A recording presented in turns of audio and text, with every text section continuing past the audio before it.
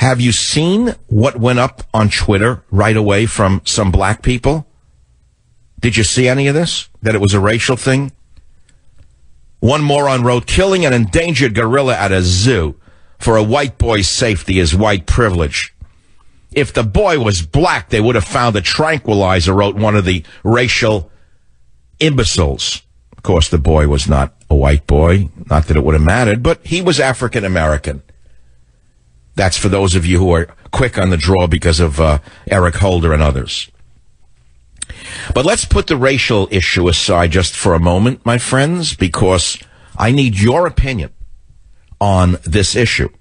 Who was responsible for first of all, the boy falling in the pit? Was it the zoo or the mother?